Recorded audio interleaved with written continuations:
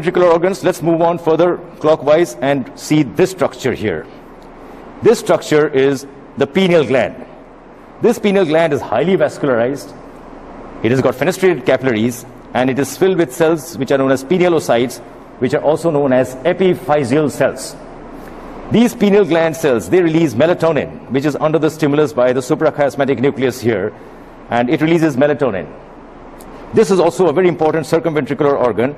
It is bathed by CSF inside by means of this process, by this recess of the third ventricle called the pineal recess.